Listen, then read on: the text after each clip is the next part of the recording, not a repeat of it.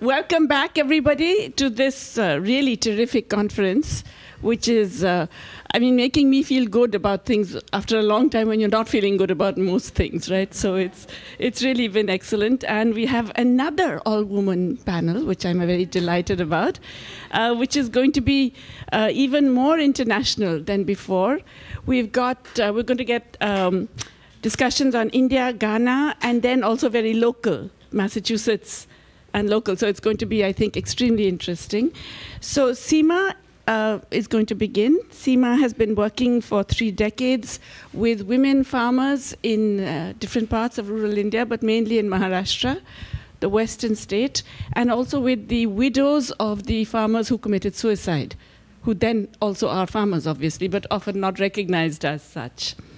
Lynda is going to be talking about Ghana and a lot of the issues that come up, again, for women farmers in Ghana. Jess has been involved with different... Fishing, exactly, that's right. And environmental consequences of some of those fishing as well, right? And the rights of the fisher people and so on. So, and we have Liana, who's been working in UMass, teaching in UMass, and with the Workers' Rights Consortium. So it's really excellent. I'm really looking forward to this. And Seema, please go ahead. Thanks.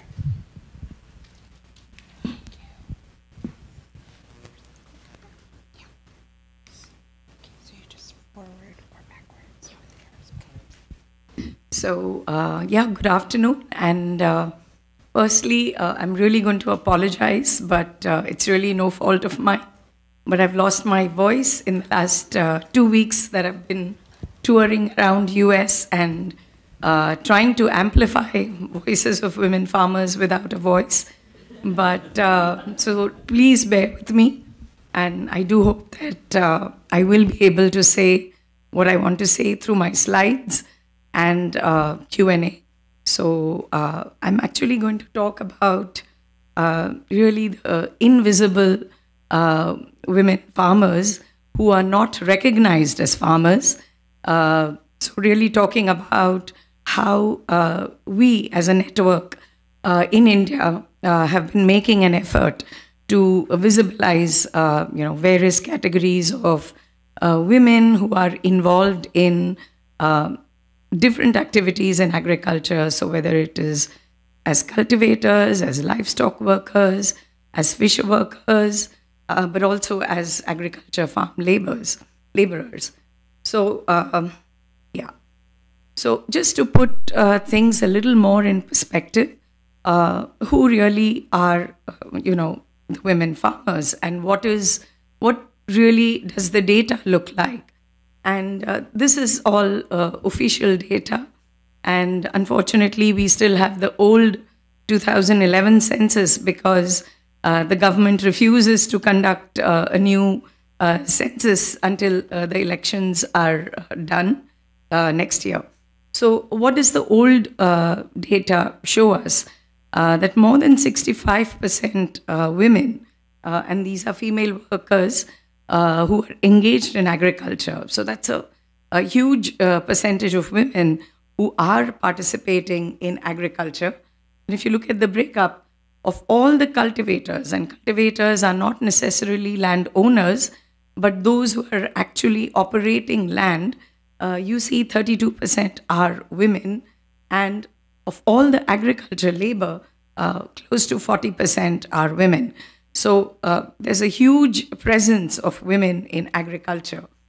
What we also rely on is really the more recent sample survey data, which is done annually, and that is actually showing an increase in the participation of women in agriculture. So we have 76% of our female workers who are actively engaged in agriculture. But if you look at next infographic, which actually tells us about ownership of resources. So really the paradox and the contradictions that the official data is trying to bring out is how there's a large presence of women in agriculture. But if you look at operational holdings, unfortunately, India still does not have data on gender disaggregated data on land ownership in the public domain. So what we really go by is what is done every 5 years, and which is known as the agriculture census, which shows that only roughly about 14% of the women are operational holders. So effectively, women who probably own land or have land titles, and they're operating only about 11% of the agricultural area. So you see the paradox of high engagement and participation in agriculture, but no access to resources and land as the central means of production. Recent time use data that also has been done because of a lot of pressure from feminist economists and feminist movement is also clearly showing that there has been an increase in unpaid care work that women are engaged in. So you have high participation in agriculture, declining employment, paid employment in agriculture for women, and lack of resources, lack of ownership over resources. So that's really the paradox that we are dealing with. And that's also a compelling reason why we are arguing for women as farmers, recognition of women as farmers. If you look at access to credit, and I'm talking about institutional credit, not the credit that goes non-institutional through money lenders or through other financiers, which is completely unaccounted for and which goes at really very high interest rates. But if you look at the institutional credit, which is through banks, our government, recent government, which has been in power for the last 2 terms, introduced something which was, purportedly very empowering for women with, zero balance accounts. So you don't really have to put in any money to have an account in a bank. So we have a large number, really an increasing number of women who actually hold accounts in banks. But unfortunately, what we are seeing is that while women have accounts in these banks, and they're also depositing money through the informal credit system, which is, in India, what is called as the self-help group movement. So women's deposits into banks are also increasing. But if you look at the credit that they receive for any income generating activities, or more specifically in agriculture, the credit that they receive is really just 27% of the amounts that they have deposited in banks. And if compared to men, you see that it is 52% for men. But despite the, the credit movement and the small microfinance movement that women are actually involved in, so it's always a story about how women's credit needs start small, but unfortunately remain small as well, with all of the credit that is bundled together through microfinance does not go beyond 8%. So that's really the kind of access that we are talking about for women farmers. So how are we really defining women farmers? And we go back to, fortunately, we had in 2007 a National Commission for Women for Farmers, which was headed by Professor Swaminathan, who recently passed away. And the 2007 definition, in a way, expands the definition of farmers to include everyone who's engaged in economic and livelihood activities of growing crops, producing other agricultural commodities, and includes among various activities cultivators, laborers, fisherfolk, forest workers, etc. So that really is a tool in our hand, because it is here that we can really start talking about women as farmers. Because otherwise, the entire architecture of agricultural programs, or even water irrigation programs, is around ownership and access to land. And that is where, the dismal picture that we saw in terms of just 13.8% of the women as operational holders already excludes women from any of the entitlements that come by way of agricultural programs. So clearly, the way programs are designed, the way policies are designed in agriculture, irrigation, environment, fisheries, is to exclude women. And when I say women, it is not a homogeneous category. It is divided across caste, ethnic groups, class. So a large number of diverse groups of socioeconomic categories of women is what we are talking about. So tribals, the scheduled castes, who are Dalits, known as Dalits, with very little access to resource. So except for their labor, so their bodies are their only resource. So this is the group or the collectives that we are talking about and who we are working with. Just to give you a little about the forum. So this is a forum for women farmers' rights. It's called Mahila Kisan Adhikar Manch. Mahila is women and Kisan is farmer. And we work across the country. We do have a presence across most of the states of the country. But we are very active in about 9 to 10 states where we've made a visible presence in terms of both with our advocacy with the governments, but also very actively engaging with political movements, with farmer movements, with unions that are working with farm workers, with migrant workers in the agriculture sector. So I come from the state of Maharashtra. This is a Western Indian state and supposedly a state which is rapidly urbanizing with a very high GDP and a per capita income. So not warranting any kind of support in terms of particularly the rural, but with a state like Maharashtra, where agriculture is contributing something like 14 to 15% to the economy, but has more than 50% that is still dependent on agriculture for its livelihoods. So that's the urban, rapidly urbanizing state that I'm coming from, and that is really, facing issues of agrarian distress and more specifically farmer suicides that probably some of you may have heard of. So what I would be really talking about today is two categories of workers, and these are women from farmer suicide households who are unfortunately only recognized as widows and not farmers and workers in their own rights. So it's really about visibilizing and speaking about them as workers and the rights that come to them as workers and farmers.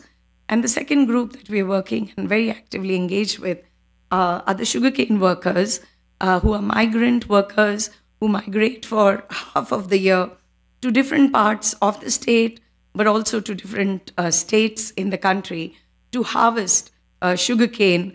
And sugarcane is a very significant crop in the state of Maharashtra, particularly because the entire political economy of the state revolves around sugarcane. So, the kind of crops that are promoted include sugarcane and cotton, and both the reasons of agrarian distress that we are really witnessing in the state of Maharashtra.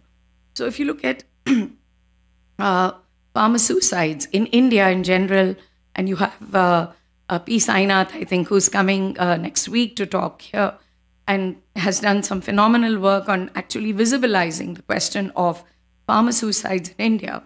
And today, with more recent data, we have something like about 400,000 farmer suicides in the country, and the state of Maharashtra accounts for 20% of these suicides.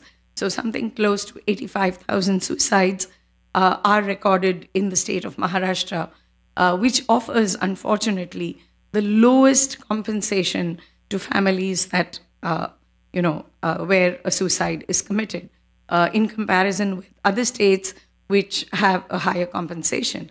And a very, ridiculous kind of an answer was given to us by a minister when we were engaging in conversation with him and doing advocacy and saying that, this is a state with high numbers of suicides, but your compensation amounts haven't really increased. And he ridiculed us by saying, increasing compensation amounts would actually lead to more farmer suicides. So why are you arguing for that? I mean, that is the level of, understanding and the kind of policy engagement that senior level ministers have. So in Maharashtra, we are talking about close to 100,000 suicides, and the women who are actually left behind, because very little is said about the women who are left behind. Unfortunately, policymakers engage with them only to talk about relief, just, what could be the rehabilitation and relief, but not really to rebuild their lives, which should be around agriculture and the farm work that they do. So unfortunately, many of them are rendered as wage laborers, often in low-paid work or underpaid or unpaid work, facing social stigma, the huge financial liability that they carry because there's a suicide, which is because of indebtedness, and it's a spiral of deaths actually. So it's not just one single event, but it's the agrarian distress as a result of the kind of policies and the kind of political economy context that we witness in India. So there's social stigma, women are ostracized, they're not allowed to participate, there's a financial liability, there's mental health issues, there are distress marriages. So really early marriages are seen in households where we see suicides. And of course, women are rendered.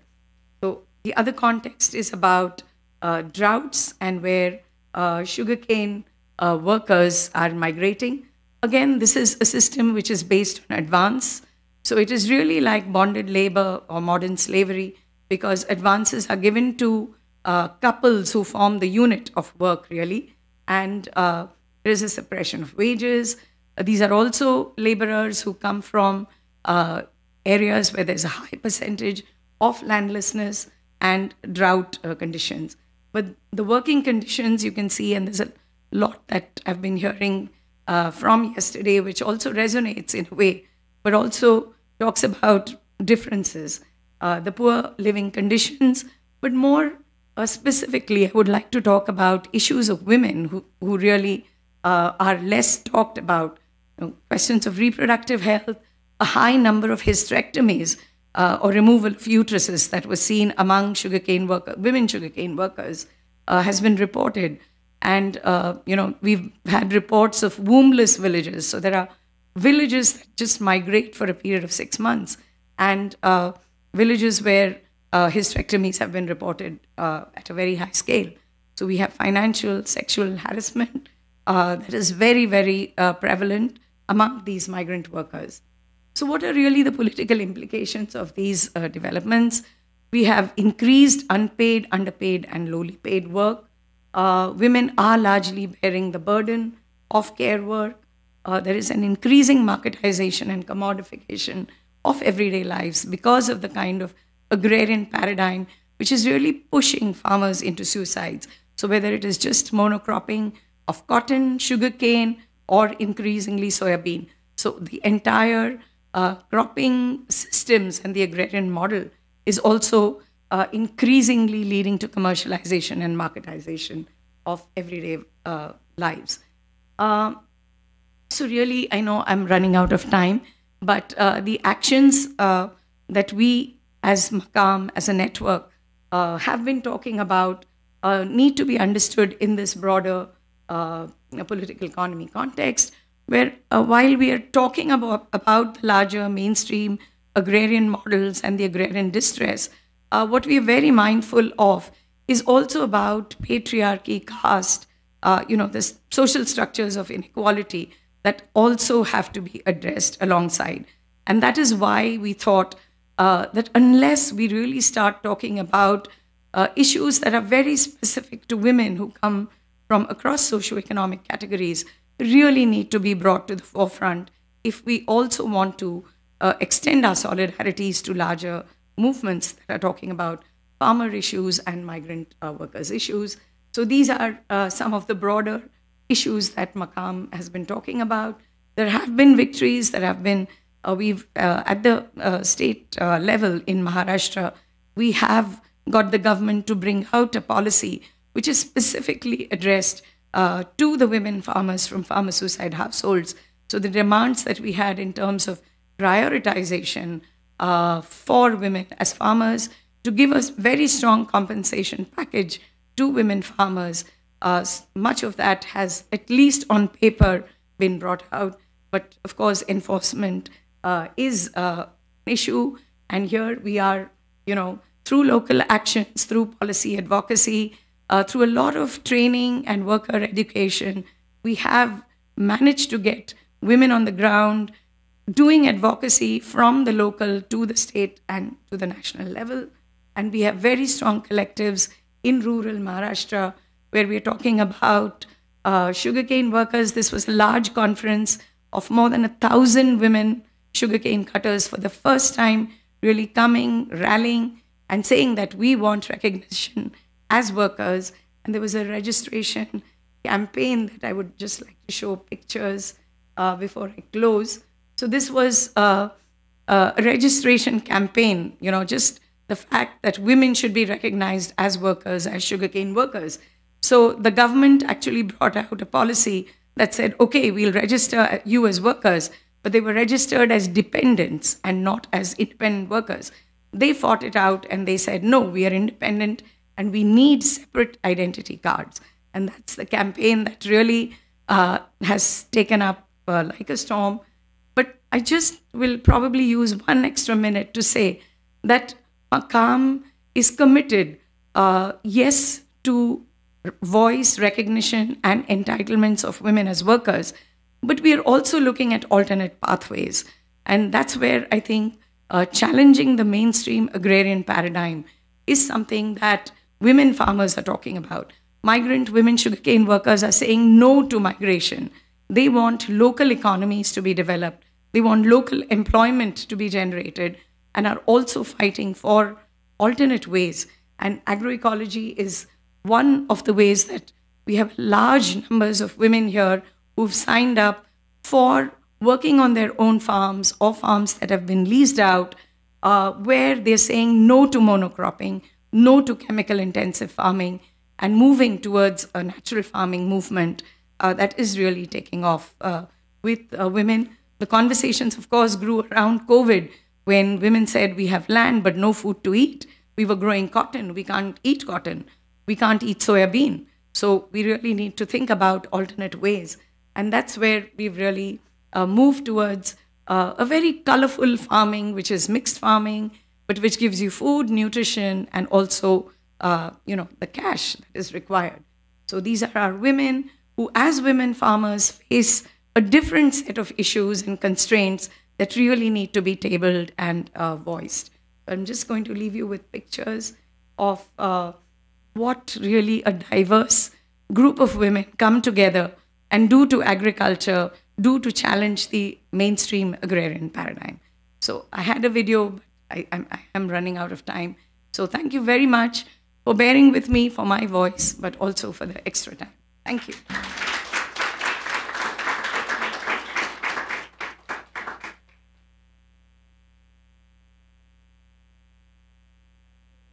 That was also, I think, very inspiring, and some of these pictures also. So, Lynda, please, go ahead. I forgot to mention that Lynda was our colleague. I still think of her as still our colleague, but she's currently at Mount Holyoke College. I'll always be your colleague at heart. Yeah. All right, thank you. So I decided to focus my presentation on the organizing strategies of informal workers for personal reasons as well as for structural reasons. I grew up in a family in which everybody was connected to the informal economy in some way. My grandmother, my mother, myself at some point. And so this sort of led me when I was, started my career as an academic researcher. It made sense for me to start working on the informal economy, on the urban informal economy. But the informal economy is not just personal to me, it's also significant in the African continent. According to the ILO, the International Labour Organization, informal employment in most sub-Saharan African countries makes up between 80 to 95% of total employment. So it's a pretty significant sector of employment. And most workers in the informal economy are not covered by national labor legislation. They're not subject to social protection. They have few entitlements or no entitlements to employment benefits, such as advance notice of dismissal, paid sick leave, severance pay, and so on. And until fairly recently, there's been very little attention to their organizing structures, strategies of informal workers in Africa, mainly because I think they were seen as incapable of collective mobilization. And when they do mobilize collectively, the organizations for a long time were viewed as having limited political relevance. There's been starting to see some shift in that. And so these publications that have come out in the last 10 years have tried to look at different ways in which informal workers are beginning to organize collectively. And I will just they highlight several developments. I just want to focus on 3 of them because I think, well, that's what my presentation is going to be focused on. The first is the predominance of collective organizations of informal workers that look different from the way we typically think of worker organizations in the formal economy. And I'll talk about that a bit more detail later. The second development is efforts by these informal workers' organizations to cross the divide between formal and informal ways of organizing by collaborating and engaging with more traditional labor unions. And the third development is the scaling up of the organizing activity of these organizations beyond the local. So by connecting with transnational and international organizations, they're trying to expand their reach to the national as well as the global and regional levels. And so what I want to do today is to illustrate some of these developments by focusing on the organizing strategies of 2 very different groups of informal workers in Ghana. The first group are casual wage employees who work for a multinational agro-industrial corporation headquartered in Belgium. And for this part of the presentation, I will be drawing heavily on research by a colleague at the University of Cape Coast in Ghana. The second group are self-employed women who work as market porters in the capital, Accra, who are the subject of my own research, for long-standing research. And some may wonder, well, are the self-employed really workers? And I take the approach that I think James Hines put forward some time back, that people who derive the bulk of their income from selling their labor, whether they are selling their labor on a wage market or indirectly by selling a product or a service, and who are dependent on other people for the realization of that income should be considered workers. So the first case is the case of casual employees at the Ghana Oil Palm Development Corporation, GOPDC for short. This is the largest firm in the oil palm industry in Ghana. In addition to oil palm cultivation, it's involved in extracting and refining palm oil for local consumption as well as for export, and it supplies palm oil to some of the biggest cosmetic global industries worldwide. It's a big firm. It owns over half of the 41,000 hectares of land under oil palm cultivation in Ghana, and its milling capacity is 1/3 of the country's total milling capacity. Prior to the 1990s, it was operated as a state-owned corporation, and the bulk of the production was undertaken by workers who worked directly for the firm. In 1995, the government of Ghana sold the corporation to the SIAT Group, which is an agro-industrial group headquartered in Belgium with subsidiaries in several African countries. The workers were laid off as part of that privatization process, and they were hired back as casual employees. The firm now relies heavily on informal employment arrangements. At the time of Dr. Bichum's research in 2013, over 70% of the firm's almost 3,000 direct employees were employed on short-term contracts between 3 to 6 months. Almost all of them work in the agricultural services department, so they're carrying out activities, as you can see, such as planting, pruning, spraying, harvesting, transporting the palm fruit to the mill. A very small share of the casual workers work in the mill, about 5%, and another 1% work in the corporate finance and workshop departments. They're paid a daily piece rate per palm tree, and each worker is expected to cover a minimum of 82 trees per day. And what this translated into was a monthly wage of 144 cedis, at the time roughly about $70. Sorry, this was a monthly wage, less than the official daily monthly wage of 162 cedis. So they were paying less than the official minimum wage. The workers were not provided with protective clothing, and the firms would charge them for the cutlasses that they used to do their work. What was interesting was that almost all the contract workers had been working for the firm for more than 5 years. So they were being rehired. They would work for a 3-month contract, go home for a month, and then get rehired, come back. And this is and some of them had been working there for as long as the firm had been in existence, 20 plus years. This is a practice that is prohibited by Ghana's labor laws. So anyway, in 2010, the workers, many of whom had been unionized when the firm was owned by the state, began to make efforts to organize. And part of this was initially the motivation to organize was because they had supported the firm's permanent workers in asking for salary raises, in anticipation that those salary raises might then trickle down to them. And when it became clear that the permanent workers did get the salary raises, but it didn't trickle down, they took the initiative to start organizing and negotiating. So the first thing they did was to draft a document outlining new conditions of services, negotiating with management. And initially, they were successful. They were able to get a 100% increase in their daily wage, and the firm promised, or management promised, access to medical and ambulance services, access to the company school, and to start making contributions to the National Social Security scheme. When the company failed to follow through on this, the workers went on a 2-day protest. So how did management respond? It was a classic response.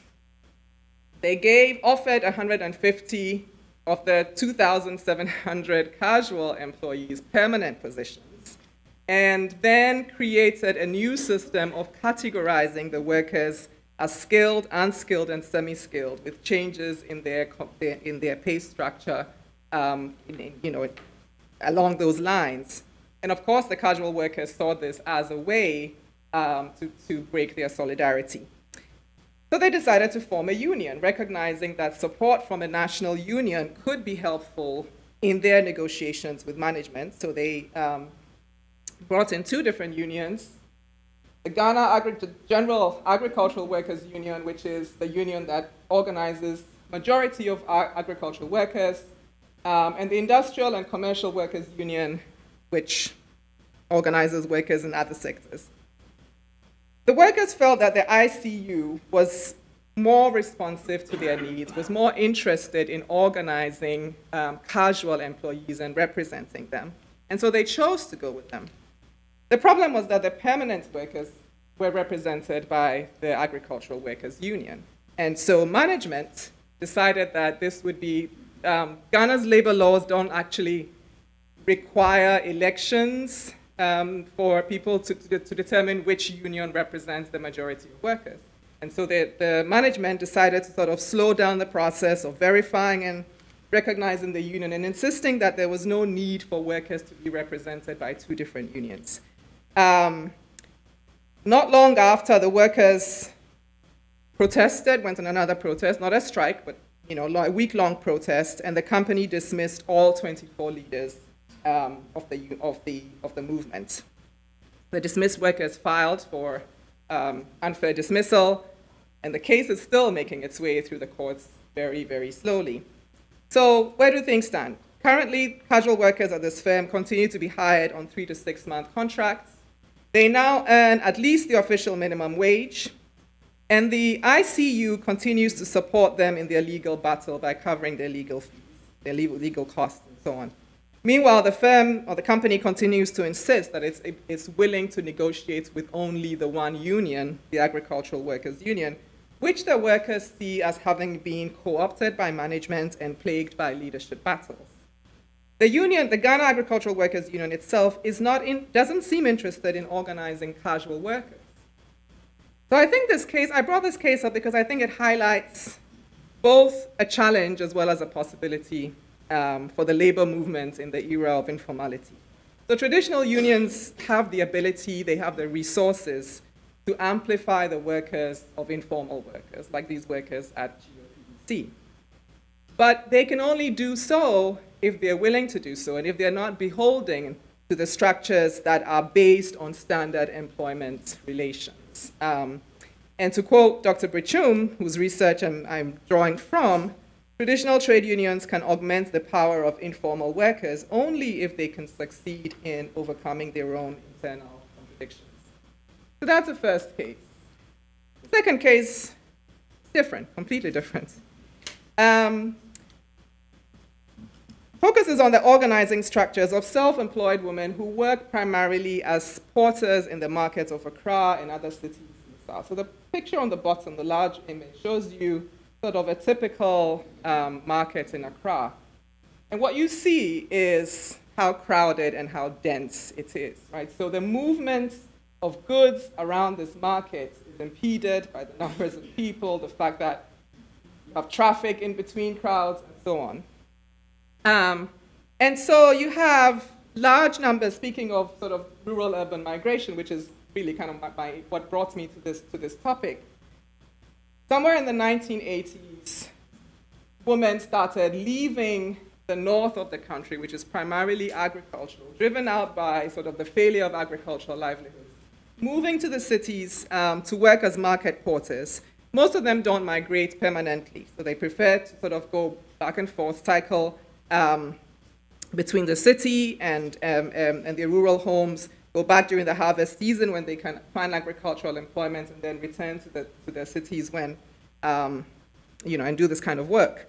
They're typically hired by market vendors and their clients to carry goods between warehouses, between shops and transport centers.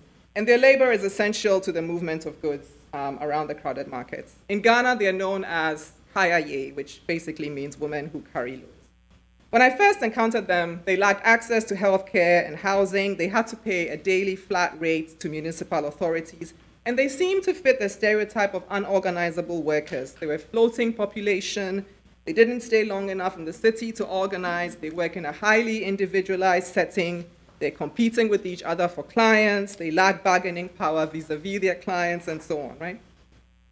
So I recently came across this image on Instagram. This is a picture from 2020. This is the market porters demonstrating outside the offices of the old Fadama Kayaye Youth Association, an organization that they belong to, following the announcement of a citywide lockdown in 2020. The lockdown had made it impossible for them to earn a living. The government had promised access to food and water. This had not materialized. And so they were asking for all those things, as well as support for a 2-week quarantine while they returned home. And above all, they were there to assert their humanity. Nowadays, it's common to see newspapers talking about protests featuring these women. So how did they find their voice? I think there's a couple of sort of very preliminary research suggests that there are several factors that can help us to answer this question. One is the role of WIGO in facilitating policy dialogues that resulted in several wins for the porters.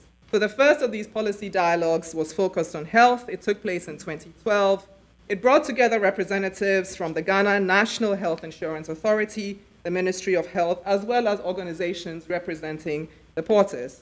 Prior to this policy dialogue, WIGO's own research had shown that there were several features of the National Health Insurance Scheme that limited their access to health care. And the policy dialogue resulted in several positive outcomes. One was that the porters associations were able to negotiate a significant reduction in the annual premium for the National Health Insurance Program from $20 to $2.50 for their members. And in general, actually other people outside of the associations also benefited. And the Ministry of Health agreed to continue discussions with their associations about improving access and improving the quality of their services. The second successful organizing effort was focused on the daily tax that the porters were paying to the Accra Metropolitan Authority. So in 2016, right before the country's national elections, the associations of porters, working together with WIGO again, developed a platform to present to the candidates who were running for the national elections. And one item on the platform was the removal of the daily taxes that they were paying. Their concern was that they were paying these taxes, but the Metropolitan Authority in the city continued to harass them for operating on the sidewalks. They were successful. The party that won the election adopted this into their manifesto, and when they won the election, announced the repeal of the tax. Now, I think this kind of success is important in generating the energy that is necessary to sustain any organizing efforts. The ability to work with WIGO and draw on their resources was no doubt key as well. But I think that another important factor is the existence of membership organizations. Now, the membership organizations to which people in the informal economy belong typically do not start out with the intention of engaging in collective action to support workers' rights to decent work and living conditions. Their focus is normally on mutual aid, self-help, education, and so on. But as we see, these kinds of organizations can provide opportunities for members to begin to develop a common identity, to begin to develop a shared sense of grievance, and eventually increase their collective and their representative voice. So for example, the Youth Association didn't start out as a labor movement. It was a rotating savings and credit association for women who were living in an informal settlement, the old Fadama area in Accra. But because it was a membership organization, it provided a place for women to begin to organize, initially by drawing on the resources that WIGO provided, but eventually building on the wins from those initial efforts to develop the confidence to take on their own struggles. But there's still, I think, relatively little research on these organizations, even though according to the WIGO database, there are at least 320 such organizations across Africa. It'd be good to know how and why do they emerge, how do they become viable and effective advocates for labor, what role can they play in amplifying the voices of workers in the informal economy, and what opportunities do they have to represent their members in policy making, rule setting, collective bargaining, and negotiating processes. So just to wrap up, I think that these two cases highlight both possibilities as well as the challenges of organizing informal workers. I think both cases suggest that informal workers can find ways to increase their collective and representative voice, both by participating in organizations and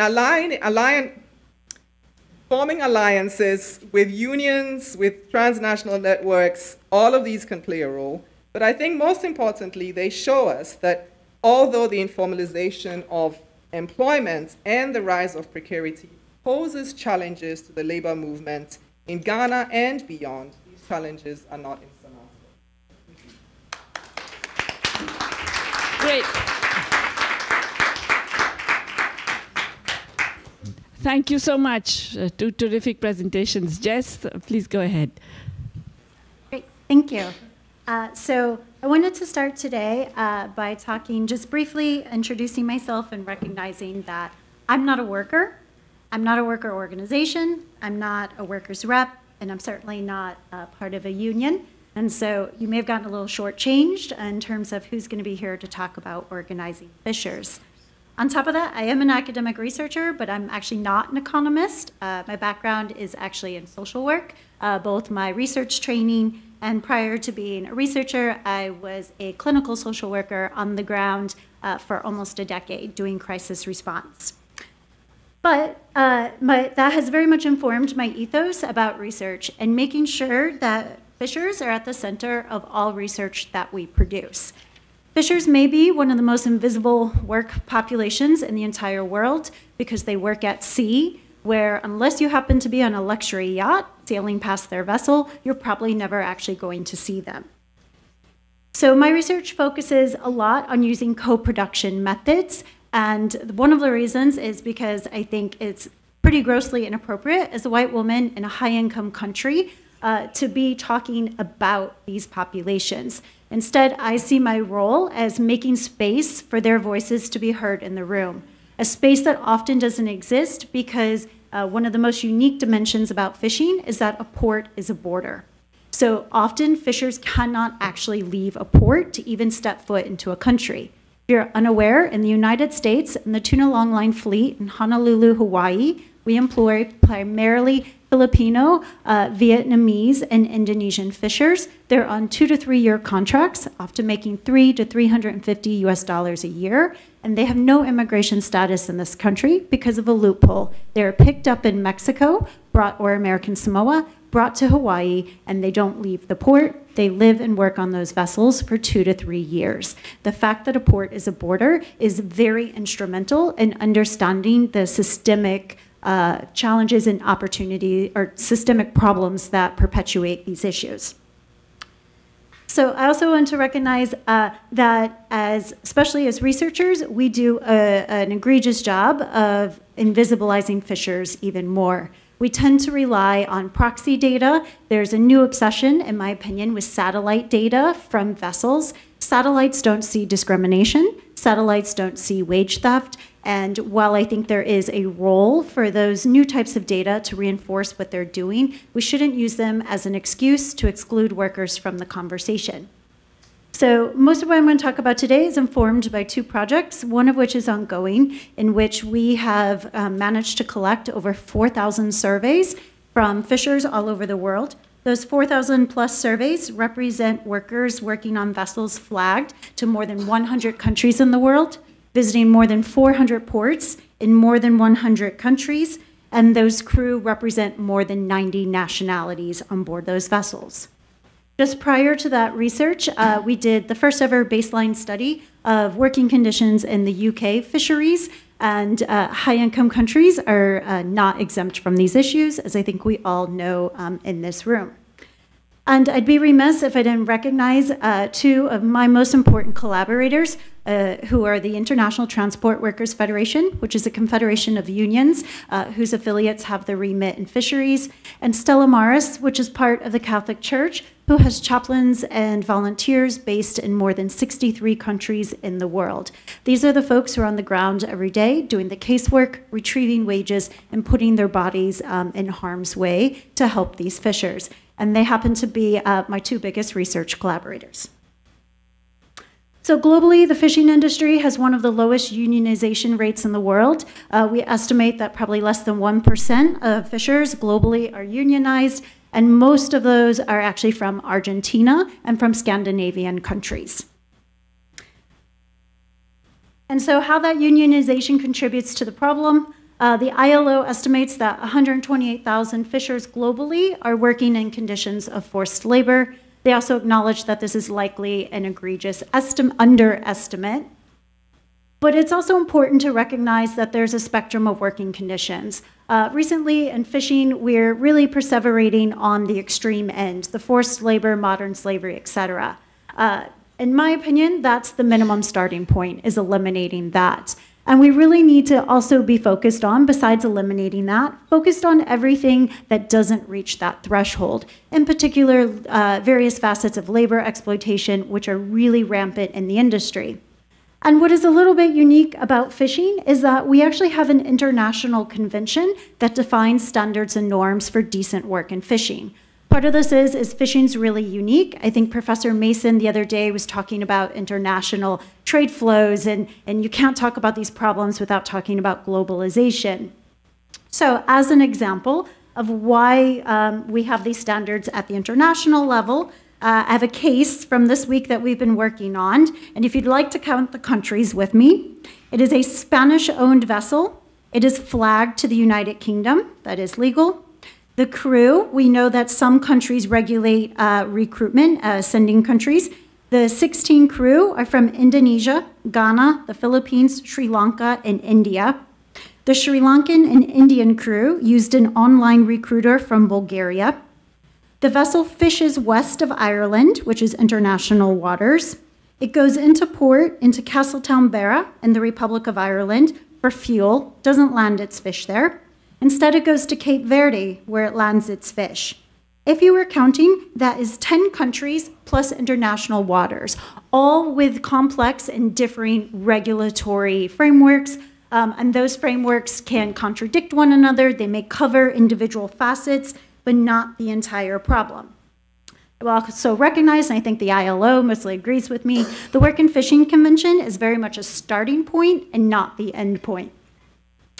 The other reason why I think it's really important to talk about this spectrum of working conditions, in those 4,000 plus surveys that we have, about 11% of them probably meet the criteria for forced labor, human trafficking, and modern slavery. That's still a really large number, but 67% are in violation of some type of labor rights, be that the flag states laws, perhaps the country, a port state measure, et cetera. This is a very tedious piece of work where all those countries that are involved, we're trying to map their regulatory frameworks onto the working conditions that these fishers have reported. And most importantly, if we are talking about improving working conditions, every fisher should be working in conditions of decent work. And even if we use the ILO convention, which has its issues, we still get only about 3% of fishers surveyed working in conditions of decent work. Biggest issues that workers reported is wages and bonuses. I think this is where fishing deviates in an interesting way from other sectors. Yesterday we talked about if you don't work, you don't get paid. In fishing, there are lots of different remuneration schemes. Historically, fishing has been considered a self-employed occupation because you were paid based on a share of the catch. So it actually tends to be national or domestic fishers who get paid on a share of the catch, which they would be the type where if they don't work, they don't get paid. Why that's important is, for example, in the United Kingdom, and I should have specified previously, I previously worked in the UK for 5 years. I was Associate Director of the Rights Lab at the University of Nottingham, and I only recently moved back to the States, where I'm now at Tufts University in Boston. But why those remuneration schemes are really important is it intersects with work and rest hours. So the example in the United Kingdom, as we can have a vessel with a Filipino fisher, a Ghanaian fisher, working side by side with UK nationals. There's only going to be 4 to 6 crew on these vessels. Our vessels tend to be quite small in the UK. The national share fishers, they all have the exact same job. They're all deckhands. They do the exact same functions on board. Those national share fishers make somewhere between £2,000 and £3,000 per month, and it can go as high as $4,000 to $5,000 if the fishing is good. In contrast, the Filipinos are paid $1,450 per month, and the Ghanaian crew on average make about $1,100 per month. It's not actually violating a law. There's nothing in UK law that says they all have to get paid the same. On top of that, when they're out at sea, there's an incentive to work as long and as hard as you can, because those national share fishers, the more they work, the bigger the catch will be, the bigger their income is. Whereas the Ghanaians and Filipinos are on a fixed wage. So the longer they work, their per hour income is just constantly going down. In addition, the national share fishers, they get to go home and they go rest when they get into port. The migrant fishers, they have no immigration entitlement. They're mostly employed on transit visas, which means that they sleep and live on the boat and they immediately go back out. So we have, in the UK, they often employ 2 captains. So the captain may go home, the new captain comes, in 6 or 7 hours, the migrant fishers are back on the boat and they have new national crew with them. The other issue is that ILO convention, which the UK has ratified and which the ILO holds up the UK as the gold standard, which I really wish they would stop doing, says that you are required to have 10 hours of rest in any 24-hour period and 77 hours of rest in a 7-day period. What went wrong is that in the UK, our national implementation says that we can average that out over the year. So migrant fishers work every single day for 10 months. They get sent home for 2 months and then they're brought back. And because they get sent home for those 2 months, it averages out to meet the ILO minimum. However, fishing is the most dangerous occupation in the world. So if you're working on average 20 hours a day, which is what the migrant fishers in our study reported, you are exacerbating the safety risks that occur on board a vessel.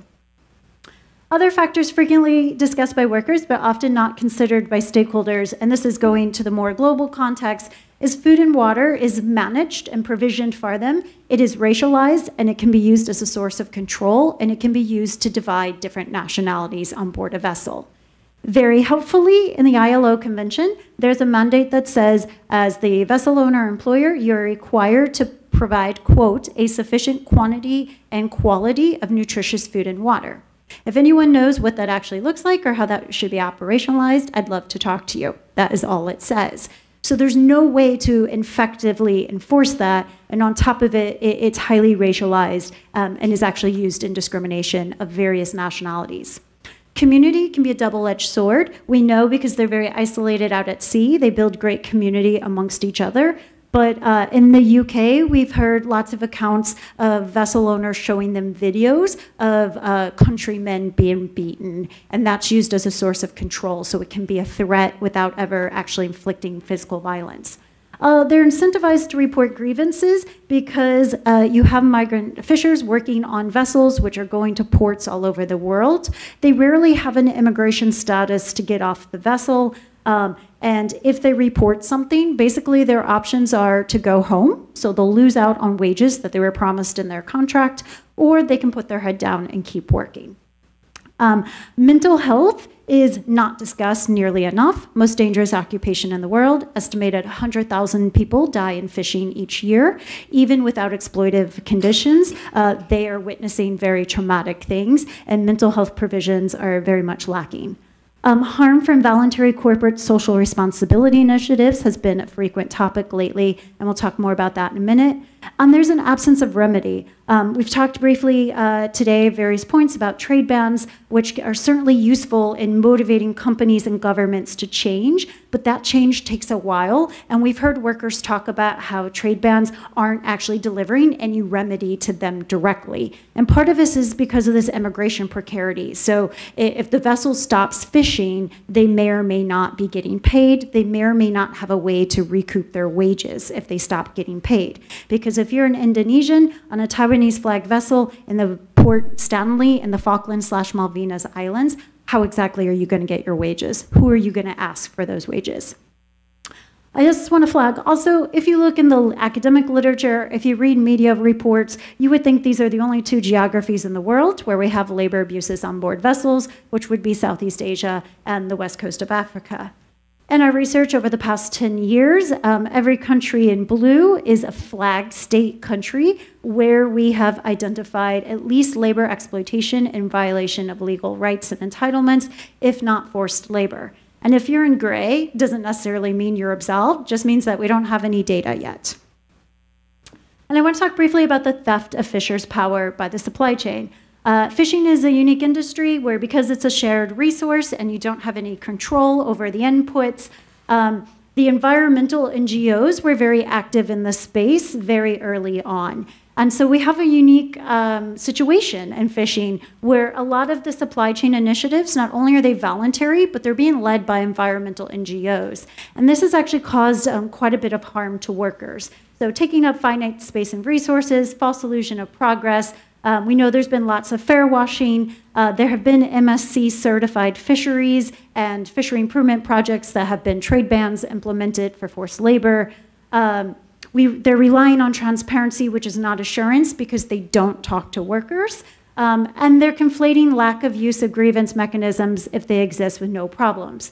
Also, we have a big issue with retailers that are hyper-focusing only on the elimination of forced labor, and they're using benchmarks like number of arrests and convictions. I only know of 5 convictions for forced labor in the global fishing industry. There could be more, but I've been working in this space for over 10 years, and I'm aware of 5. So if that's a precondition to have a sustainability certification, I'm not really sure what in the world it's measuring. And workers' other perceptions of harm, it's ignoring what they want. The biggest thing they want is increased equitable and reliable wages, improved access to medical care, which is also tied to not having an immigration status, and that reduced immigration precarity. These initiatives are also trying to build these very large, at-scale grievance mechanisms, which fishers aren't going to use, and they're at risk of displacing trusted communication channels that make reporting less onerous and risky for them. And these things overlook structural drivers. I liked what Professor Mason said yesterday about the words that are missing in the economics field. Well, the words that are missing in these voluntary initiatives are things like privilege, systemic oppression, power. You don't see those words in these initiatives. So some barriers to organizing. The globalized industry that we've talked about, that gets very complicated with all the different states, regulations, all the different nationalities on board. I'm increasingly worried, unclear if it's a COVID effect, but we increasingly have, 8, 9, 10 nationalities on board one vessel, and we suspect that that's being used to reduce the risk of solidarity building. They're all different languages. They struggle to communicate with one another, and there can be long-standing cultural tensions between them. Hostile environments, Thailand, it's illegal for them to unionize. In the UK, our immigration law is called the hostile environment. Literally, they're being very transparent about what they're trying to achieve there. And it leads to diffuse discrimination and, like I said, can preclude solidarity. And there's an absence of shared risk, like we talked about with the remuneration, et cetera. And so the question is, what role should unions play in organizing workers if it is one of the least unionized professions out there? So there is things like the Fisher Rights Network. It looks, smells, and acts like a union, but it's not a union because it's operating in Thailand. We are pursuing a WSR pilot in UK fishing, and that's with the CIW, the Fair Food Standards Council, the Focus on Labor Exploitation Flex, which is a local NGO in the UK, and with a union, the International Transport Workers Federation. One of our challenges is what comes first, development of remedy and remediation pathways or organizing. It's a little bit like the chicken and the egg. Organizing has been very difficult in lots of different contexts because there's a perception that there's absolutely no remedy and remediation, that your only real solution is to go home and not get the rest of your wages on your contracts. We are working towards building a global fund that retailers put money into that can at least be used to pay remaining wages, et cetera. And how to balance nationality tensions within a union. I think that's been touched upon as well. For example, in Ireland, there's also a Fisher's Rights Network because the local unions have said that they don't want to unionize migrants because there have been some high-profile incidents where employers have basically sacked all local workers to bring in migrant laborers who were paid a lot less. We have the same situation in the UK, so the unions are also reticent to organize. There's thoughts about organizing in sending countries. There's some concerns about who unions represent, corruption, et cetera. So it is a difficult and complex context, but lots of people are working to see how we can organize such a mobile population. And if you give me 20 seconds, I just want to end on victories. I think we so often focus on deficit-centered research and we don't recognize the brilliance of the resistance that the workers are doing themselves. So a couple victories we've had in global fishing over the summer with the largest withdrawal of labor in fishing ever, with coordinated strikes across Ghana, Cote d'Ivoire, Sierra Leone, and Seychelles. And these were all on Spanish-owned vessels. The Spanish are very naughty. Don't listen to what the media says. In Ireland, the ITF recouped almost 100,000 euros in wages in the past 24 months through the Workplace Relations Commission, and that's through that informal Fisher Rights Network. And in the UK, it's a little bit of a low bar, but we finally got inspectors to learn to interview crew away from the vessel owner and captain. And that is codified in their guidance. That was a big win, folks. So celebrate the victories of the fishers. Thank you. Terrific, thank you. So now we have Liana.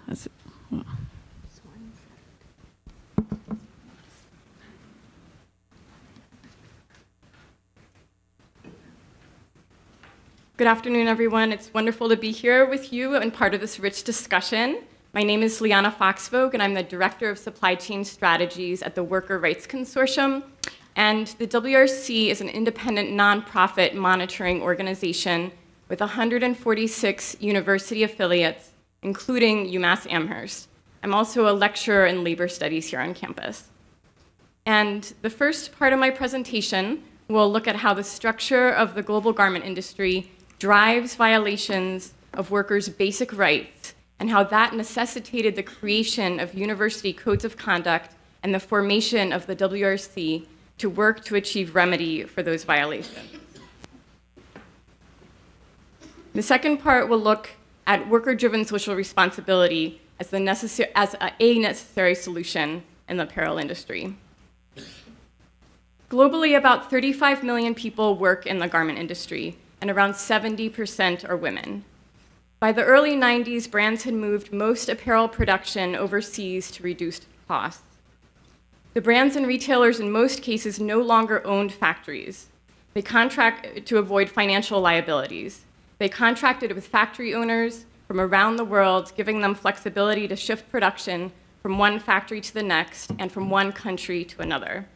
As consumers became more aware of this, advocates exposed the abusive conditions in the factories where apparel was produced, particularly in Southeast Asia and Central America. These abuses shocked the public. TV and newspapers highlighted disturbing reports of workers earning pennies per hour, being subjected to forced pregnancy tests, humiliation, and physical abuse. At this point in the 1990s, US brands denied any responsibility for workers that they did not directly employ, saying workers' safety and welfare was the responsibility solely of the factory owners.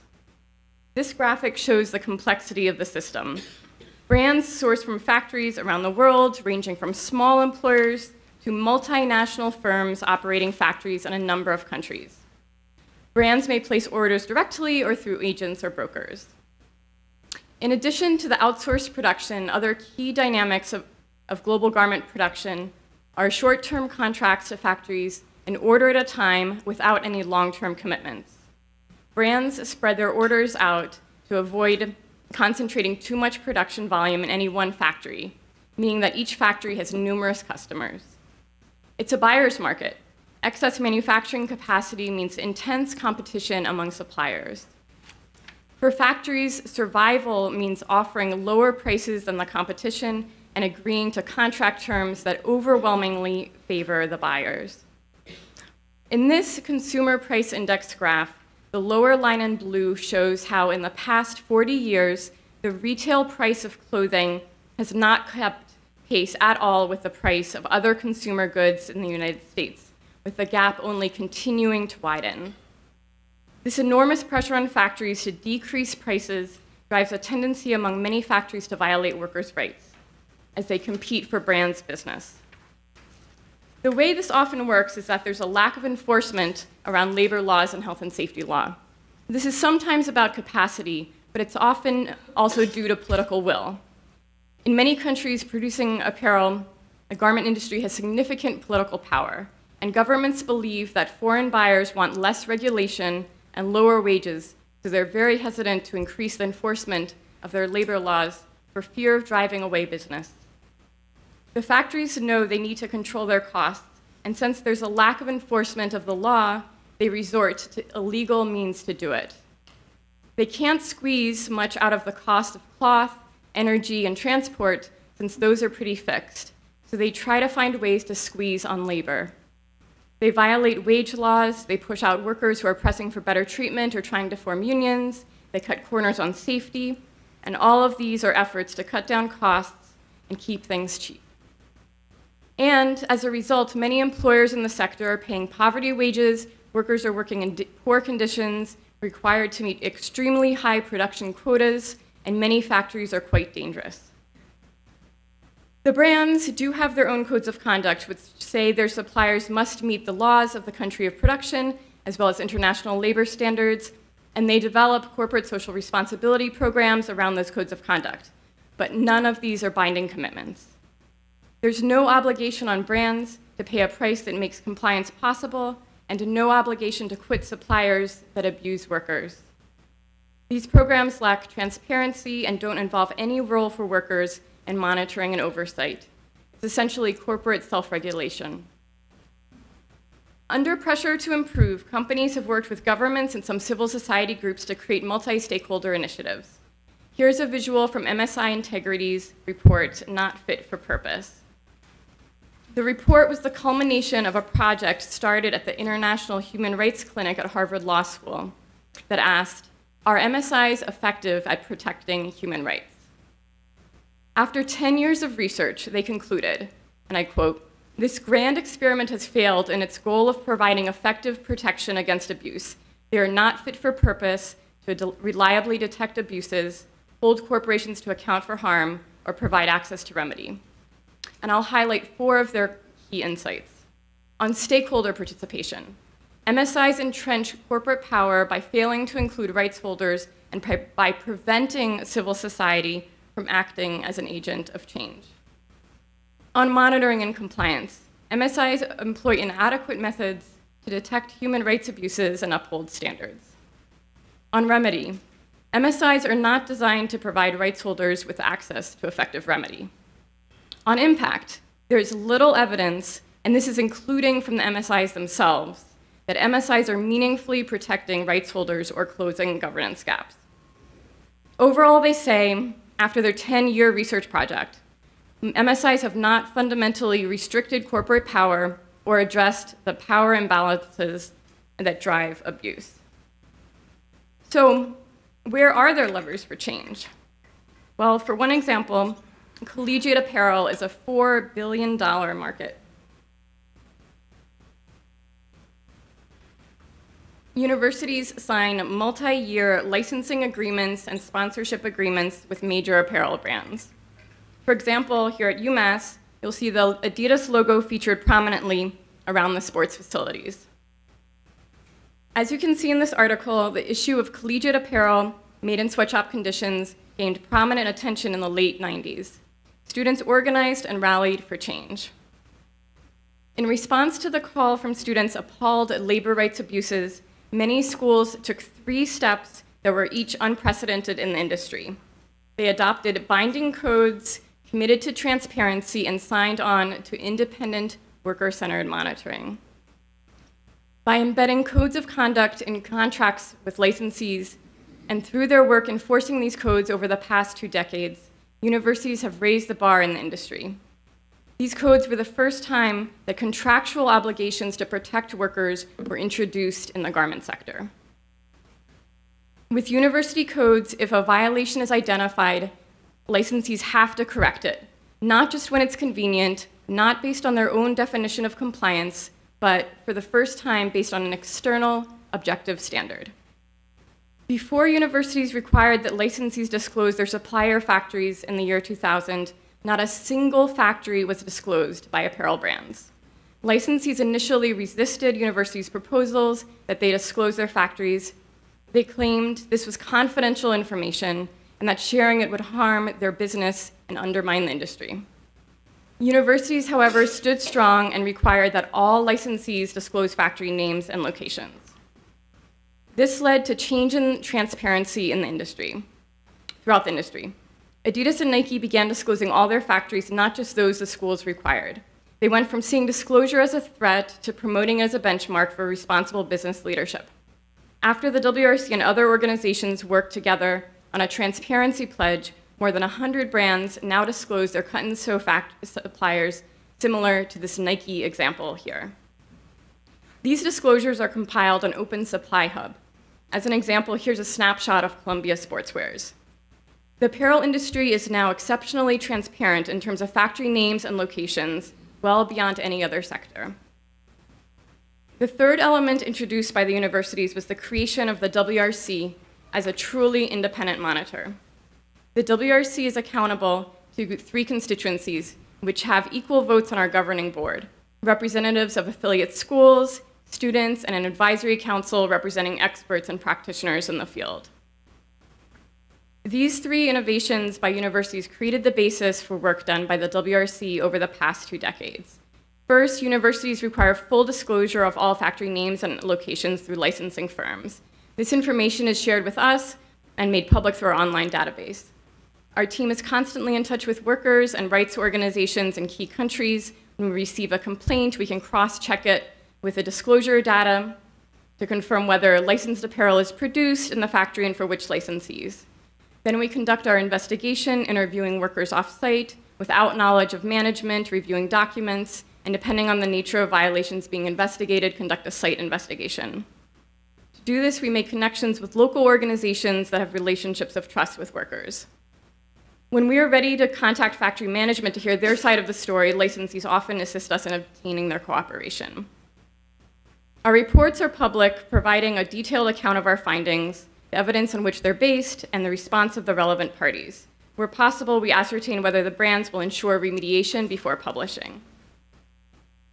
The combination of enforceable standards, universities standing by those standards, and the WRC pressing for necessary remedies, even when brands are resistant, has led to transformative impacts. In Honduras, the 2009 agreement between Russell and the CGT union has transformed the labor rights environment in the Honduran garment industry, leading to change also at other factories. For example, in the past 2 years, similarly, it's becoming expected also beyond the collegiate sphere that when workers are owed money, they have to get it. For example, in the past 2 years, we've won more than $10 million for workers who were left penniless when their factories closed. So I will skip this part comparing CSR to WSR because many people have spoken about it brilliantly already. And before I talk about the landmark WSR program in the sector, some very brief background on why it's needed. And we have to ask how it's possible in the entire history of the industry how the worst 3 disasters happened in 2012 and 2013. A century earlier, the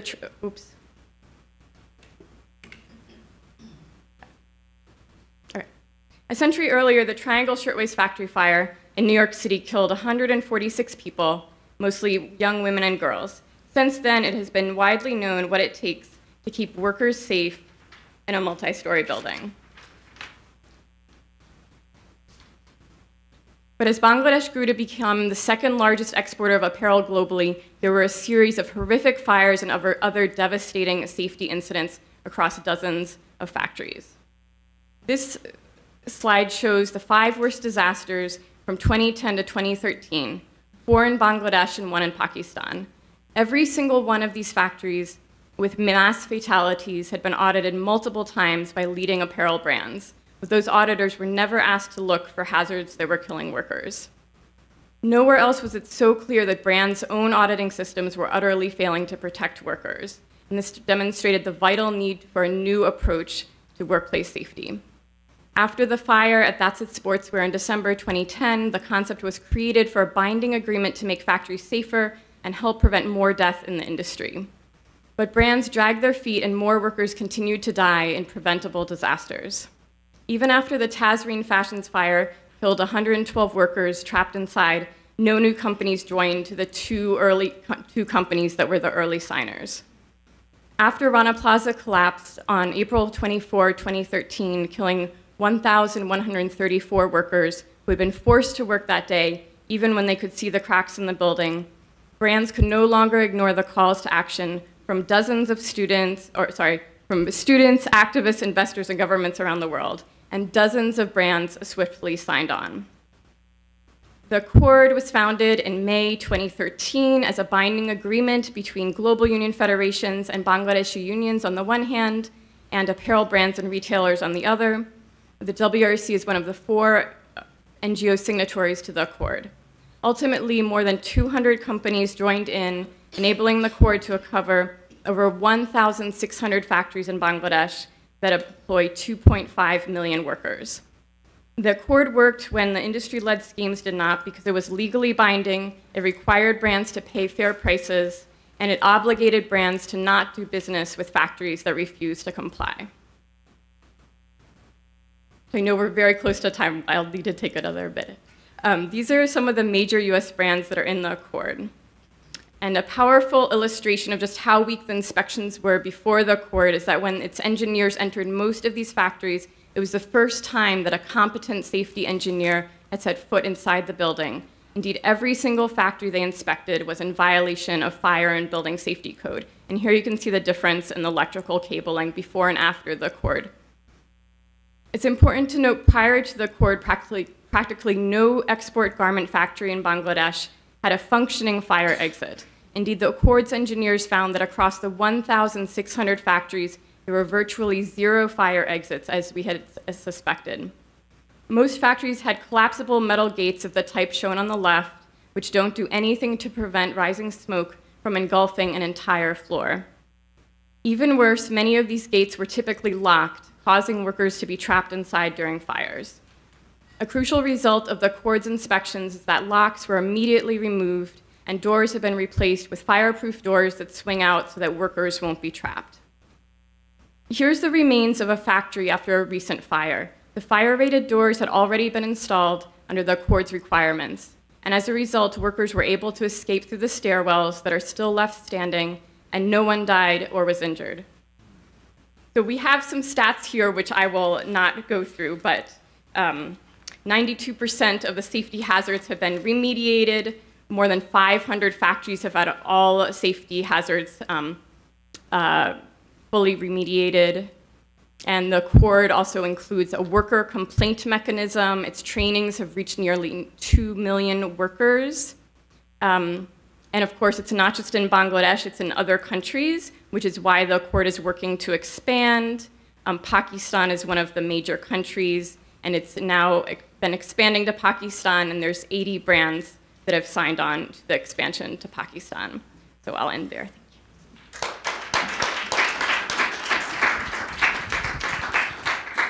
That was an absolutely fascinating session. I'm really sorry for rushing all of you, but because it was so interesting and so insightful, I know there are going to be lots of questions, so we have to give some time for the discussion, so thanks. Okay, we're going to take 2 from the live audience and then 1 online and go in that order, yes? So maybe we take a few questions first and then get people to answer.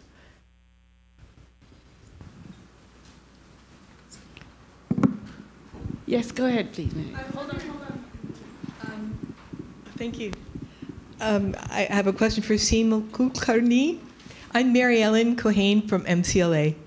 I'm wondering, as women are turning to producing more food instead of just cotton and other things, are they having access to bio enhancements to the soil? And what are mechanisms for helping with that? Thanks.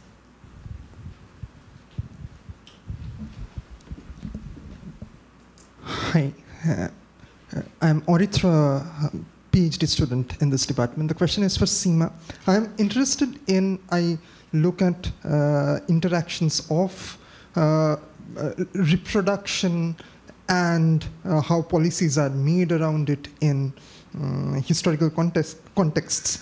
You mentioned hysterectomies and you mentioned wombless villages. Would you talk a bit more about what specifically is happening around that? Thank you. There's an online question. We'll add that if you don't mind. Or do you want to see two? Sugar keeps appearing as a culprit wreaking violence on land, water, women. Question, just as you are working for alternative agriculture, is there a need to make sugar less profitable? Okay, I think bunch of questions for Seema. Can I abuse my position and quickly ask a question to all of you, actually?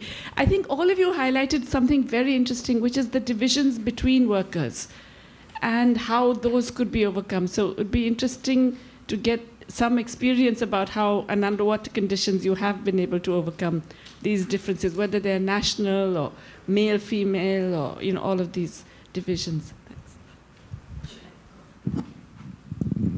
So thank you for those questions, because I was not really able to say much about that. But your question about bio-inputs, and that is really a very major constraint to make that transition to natural farming. What we are doing right now is, of course, supporting women farmers through bioresource inputs, so farmyard manure, for a period of 2 to 3 years. So that's the whole idea about the mixed farming model, is that you initial first or up to 2 years is when you would need that external bioresource input. But the kind of farming model that we are talking about will actually allow for production of that compost or the bioresource input, so the farm itself will be able to produce that. But the more important question really is what is the government doing? Because government is supporting chemical fertilizer lobbies, pesticide lobbies, and that is where we are saying that, there is a need to support bioresource inputs. Some of the states in the country, like a southern state, Andhra Pradesh, where the government has taken the lead and is actually supporting farmers, small and marginal farmers, with very interesting initiatives around helping that transition make possible. But here, I think it is for the government to really take this upon itself, to bring up policies that will really say, make a very strong statement against the entire chemical lobby. But currently, it is our group which is supporting these women to make that transition through direct supports.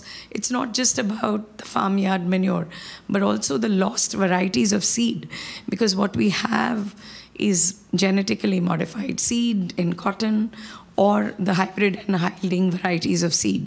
So it's really also about how we encourage local production of seed, which is, improved varieties, but also traditional varieties of seed. So that is something that currently we are doing, but expect the government to really take this on. The second question is about wombless villages, and this is really about the way work in sugarcane organized. It's not really the farmer who employs the sugarcane workers. So it is the sugar factory that actually employs the sugarcane harvesters. So it is through the intermediaries of contractors and subcontractors.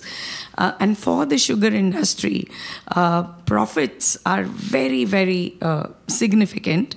And the timeliness of actually getting the harvested sugarcane into the sugar factories for crushing is extremely critical for what they call as the recovery rate. So, what is the amount of sugar that is produced from the crushed sugarcane? So what that actually means is that your workers cannot afford a single day of, leave, or a single day which is off from work. Which is also the reason why we've seen a lot of reproductive and menstrual health issues among women. Because these are, early marriages, 13, 14-year-olds getting married. Even today, I'm not talking about few generations back. So, their heavy loading starts, their sexual activity starts at really very young ages, with a lot of gynecological morbidity that also sets in. But there is a clear profit motive here, and a very strong nexus between both the sugar industry and the medical industry. So hysterectomies come with not only the fact that women find it difficult to manage menstrual health, but also with a very strong push for not missing a single day of work, and therefore encouraging hysterectomies. So there is a medical industry that is also profiteering here. So, the entire sort of the profit that is driven by sugar industries on the one hand, but also the medical industry on the other. So I think those were the two questions.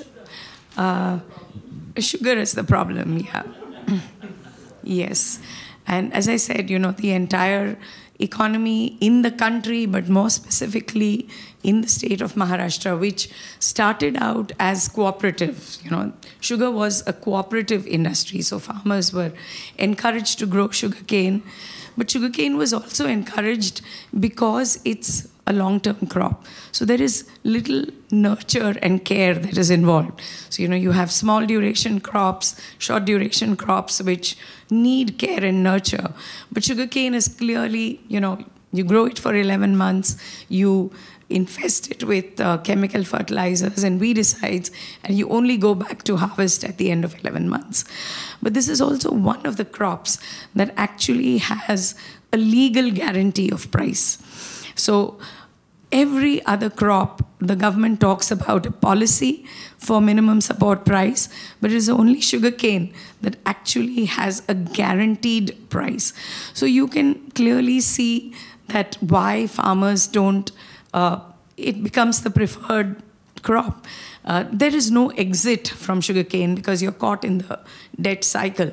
So for us, really, when we are organizing sugarcane workers, it is not about pitting the farmers against the workers, but clearly calling out to the sugar factories, saying that, you should be recognized as the principal employer, and ensuring, of course, remunerative pricing for growers, but also ensuring rights for workers, the harvesters, but also telling the government that in a drought-prone state like Maharashtra, sugarcane should not be encouraged as a crop because it's a water guzzler, it's a very water-intensive crop.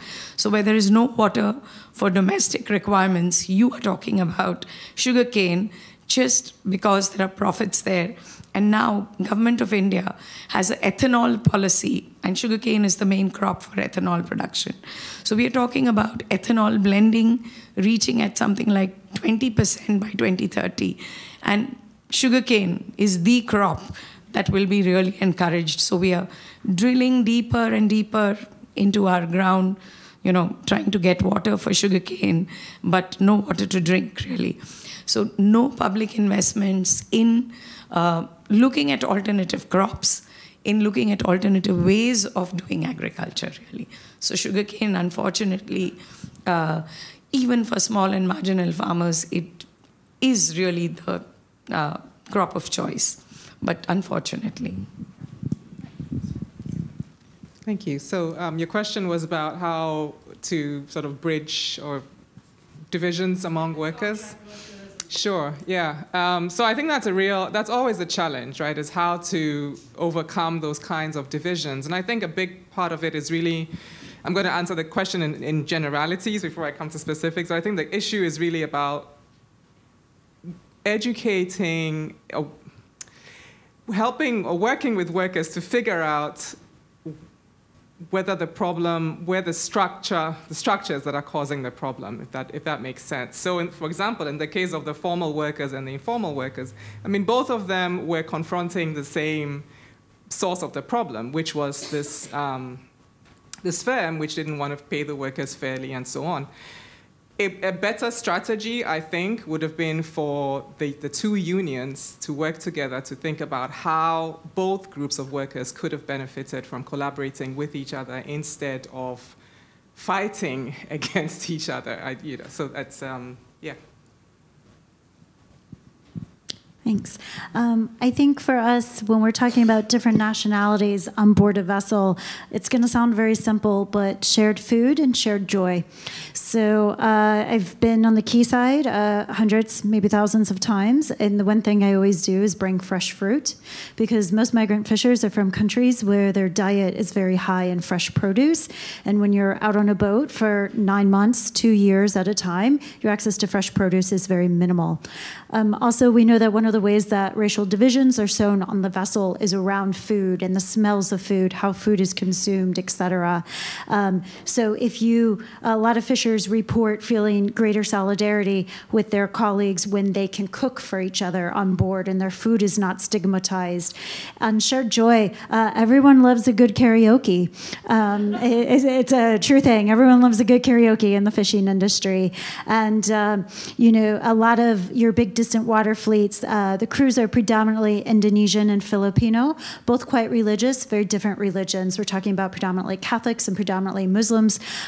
Sharing each other's religion has been a really effective way to build community around them as well. And then, how do you bridge migrant workers with national or domestic workers? I think is a big challenge as well. But, especially in the UK, migrant workers are a cost-saving strategy. Let's just call it what it is. We know that the fixed wage system drastically saves on crew costs compared to paying a share of the catch. And there are plenty of folks who still hold on to fishing, this image of fishing as a historical legacy of their family, and they want everyone to enjoy fishing the way that they do. And it's a reminder that that if I had $1 for every time a vessel owner told me, well, this is a lot of money for their country, or if they really want to be treated like slaves, we can send them to Thailand. And it's constant reminding and education that that's not our comparison point. Our reference point should be the laws and regulations, baseline laws and regulations that we have in place. And it's taken a long time, but increasingly we do see some acceptance of that, although of course there are plenty of employers who are still happy to use exclusively migrant crew because it is a cost-saving strategy for them. They're making a big profit off of it.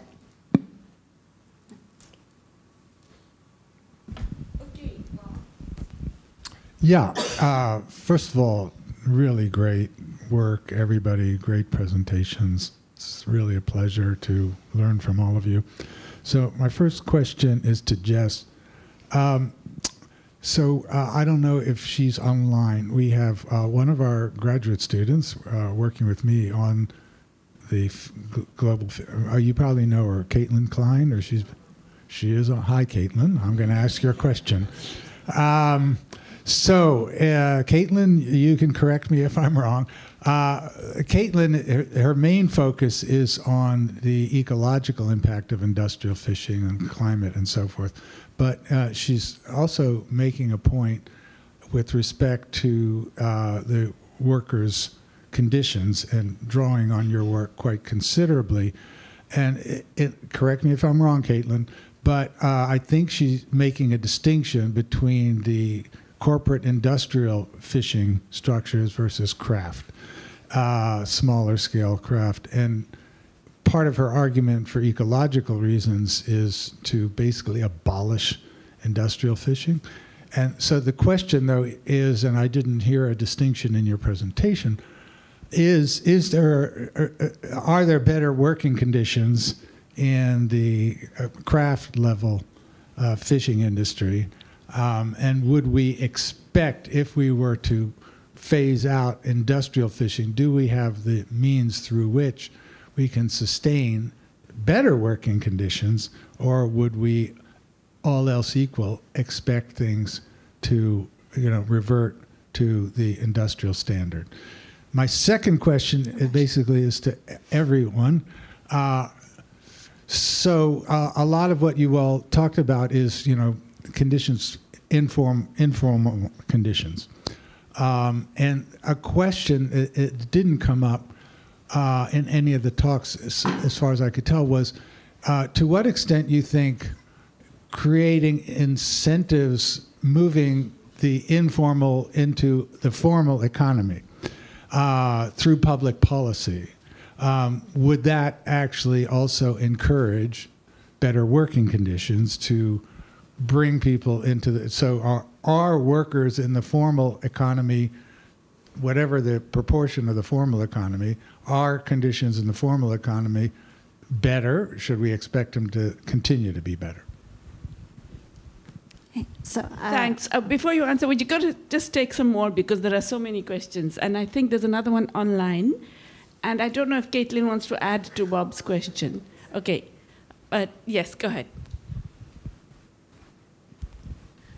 Hi, my name is Kristen Strelly. I'm an organizer at Massachusetts Jobs with Justice, and my question's for Jess. I'm really interested. You talked about Hawaii and the multinational crews that you're working with, and I think that's so interesting because Hawaii's sugarcane industry brought as many people as possible, especially Chinese and Japanese workers, expecting that there would be no solidarity between those workers. And my background is in medieval Mediterranean history.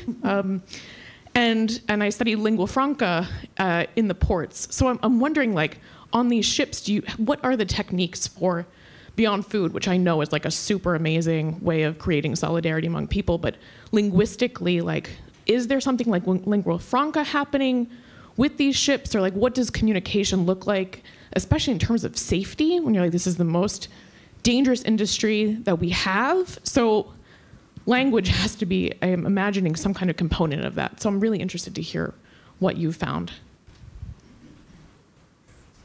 Do you have a question? No. There's one online question. Thank you all. I have a question about apparel. Are there stipulations in the accord that work to address the purchasing practices of big brands? I am thinking to fulfill this principle of WSR. Buyers must afford suppliers the financial incentive and capacity to comply. Also, what about subcontracting that is massive in apparel? How can the accord also protect workers in subcontracted factories? Okay, please. Okay. So first of all, there's no consensus definition about what is small scale versus industrial. It varies by every single country. Not every country has defined it. Sometimes it's about value of landing, sometimes it's about size of landing, sometimes it's about size of vessel. So what I primarily focus on is anything that is going into the global seafood market. So it's going to be an import-export product. With that said, our survey, we do actually have some, we interviewed and surveyed some fishers who are somewhat, could potentially meet a nebulous definition of small scale. In the fishing industry, there is a long-held set of assumptions about working conditions and the differences. So high seas are riskier than coastal waters. If you've ever been to the UK, we have no distant water fleet. Those are all coastal waters, and those guys get treated like crap, just to be very honest. So what we did with our data set is we're trying to test some of these assumptions. It's a bit tricky in a statistical sense because what could be considered small scale, the samples are really imbalanced. But the reality is that increasingly we see a lot of risk in small scale fisheries. For example, we often classify pull in line. So those are folks sitting on a vessel out at sea, and they literally go like this with a fishing pole over and over and over. The Maldives used to be considered a really good fishery, but the reality is it's increasingly, due to climate change, has Bangladeshi migrants in it who are getting paid a lot less. And so again, it's what are your benchmarks? Are you just looking for something that doesn't have forced labor, or are you actually looking for decent work and defining decent work by the international standard versus the absence of its antithesis, which is very common in fishing? I think certainly sustainability has three dimensions: economic, environmental, and social, and you can't have a sustainable fishery without all of those. I forgot what the other parts of that question were. Sorry, it was very long about small scale and industrial, but I think we have to be very careful about those assumptions. We also know that workers in some context move between them. They might be in a small scale fleet one day and an industrial fleet the other day. And so what does that movement mean for those parameters? Should we eliminate industrial fishing? My answer is no. Where are those workers going to go? Where are you going to find them meaningful jobs? We're talking, 3 to 7 million workers, most of them low income without other livelihood opportunities. But also there is a real risk in the industry that when we think about the environmental side of it, we tend to vilify the industrial side. It's almost like climate change. Rather than thinking about the corporations behind it, we talk about the workers on those boats. And so we've seen a lot of conflict in places like Montevideo, for example, Argentina, where there can be conflict between local fishers who would consider themselves small scale and these foreign fleets with migrant workers, and this perception that industrial fishing is dirty. And those perceptions don't help the fishers on board those boats, in my opinion. The reason why I wanted to end with victories is, even as a researcher, I need to do better to not focus on deficit-centered research. And many, many people find great joy in their work on fishing boats. And I think we can't overlook that. And quite honestly, years ago when I was a social worker, I worked in the Lake Victoria Basin, so freshwater fisheries. Big development organizations had funneled billions of dollars into an aquaculture program. I was hired as a research assistant after the fact. They did over 2,500 surveys, found 4 people working in aquaculture. I was sent in to do interviews after the fact, and probably one of the most transformative things, in Swahili, the guy looked at me in the eye, and it translated to I'm a hunter, not a farmer. Aquaculture is not a meaningful livelihood, so to assume that everyone wants to or needs to move into it, is that going to help us achieve decent work if that's not meaningful, relevant work to them? And so I think it's trying to find ways to balance those 3 tensions. And then Oh, the languages. Yeah, I don't know much about languages, so I don't even know what that means, but it can be English because it can be English. It's derivatives. They also use apps to try and communicate with each other. Again, karaoke is like a universal bond. I'd never seen anything like it till I moved in fishing. So they'll use like music, apps, various things, some English. Where I think the language becomes really challenging is, for example, in the UK, we just ratified the ILO Convention about workplace violence and harassment. And vessel owners and more captains will use the language barriers as a reason to shout and yell and scream. And do you really need to call people terms that I probably shouldn't repeat? If you ask a lot of fishers will normalize it. You ask them if they've ever experienced, abusive language or anything, and they'll be like, no, he just calls me a F-er every day, but it's fine. He's just trying to get my attention while I fish. And so I think there's this interesting thing about the safety, right? Because if you ask a captain, it's, well, I have to make sure that everyone can understand me.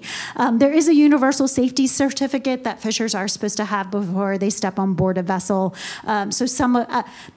English is essentially a somewhat universal language in fishing. So I think they're using English more than anything, but certainly other tools, apps are very common for them these days. Yes. I'll take the two questions about the accord. So the first one was, does it meet the purchasing practices criteria of worker-driven social responsibility? Yes, it requires brands to pay prices that are sufficient to cover the price of fire and building safety. And then the second question was about unauthorized contracting or subcontracting under the accord. So the accord does cover all factories that are in the supply chain in the country. So if unauthorized subcontracting or authorized subcontracting is identified, then the accord worker complaint mechanism does apply there, and the fire and building safety inspections also apply there. So I'll take your question about formalizing and informalizing. So first couple of points. One thing is that the boundaries between formal and informal are really blurry. So, for example, the Palm Oil Development Corporation is very much a formal enterprise, there's no question, but its employment relations are informal. So, what does formalizing look like in that context? And then for the second case that I talked about, what would formalizing that look like? All too often, I think efforts to formalize have focused on taxing, on requirements for registration, various forms of regulation, which actually make it much more difficult for people who work, who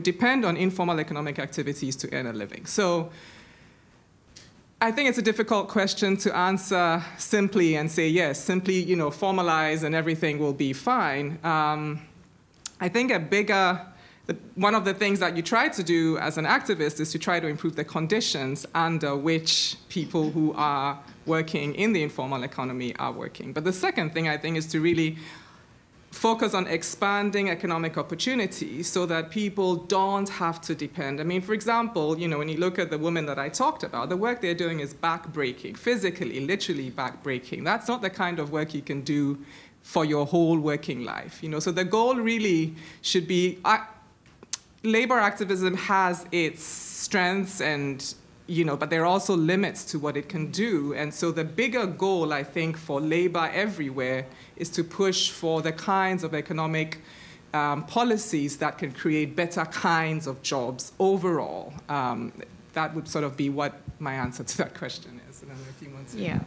No, I think just answering your question and probably just contextualizing it with the sugarcane workers. And here, I think, because of the way the industry is organized, yes, the sugar industry is somebody we want to, consider as our enemy, and in that sense, pin them down as the employer. So I mean, that is one of the very strong arguments that we've been making, that and which the sugar industry is completely avoiding, because they raise their hands and call themselves a sick industry every time, you know, there are. So yes, to formalizing to the extent that we want to establish a relationship of who is the employer and who are your employees, because that's very significant for us in terms of actually start talking about entitlements.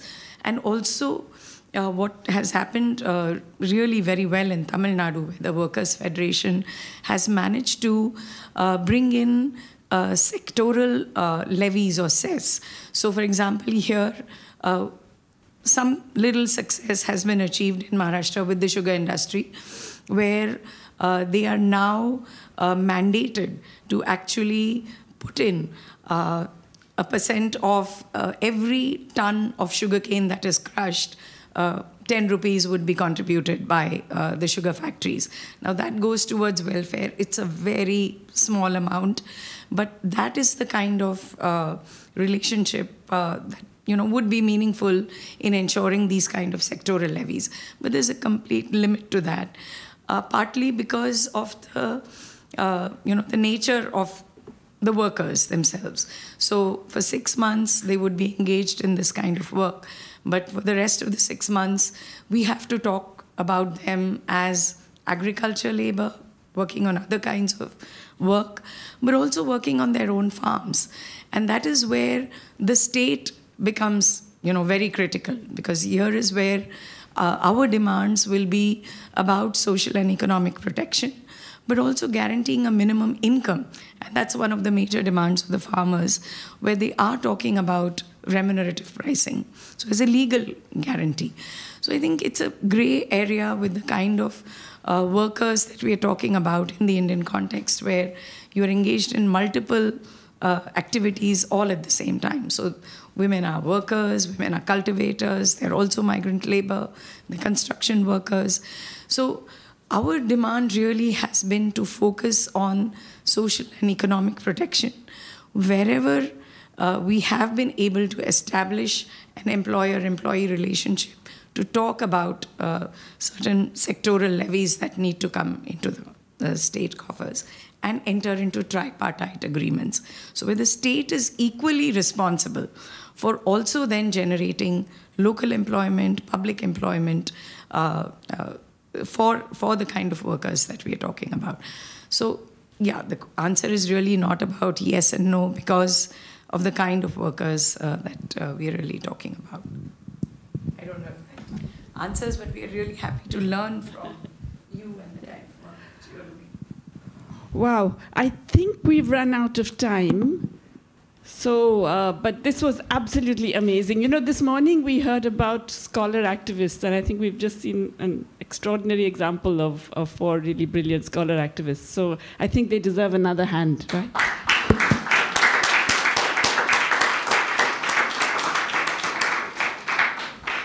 I don't know if there are any logistic. I also want to thank the organizers for such a brilliant assembly of people, honestly. Yeah. I'll take a lot of credit for bringing such fabulous people here. Thank you very much. So we're having the reception right downstairs till 5:30, and then the dinner is at the Formosa, of course. So yeah, that would be at what, 6? 5:30? 6:30. Okay, so yeah, downstairs, and then for those who want to come, dinner is at Formosa at 6:30. Or you can come. 62 Main Street. If you were last night, 63 Bistro. Just keep walking another block, half block. You're right there. So see you all. Thanks for a great day. See you all tomorrow morning also at 9 o'clock.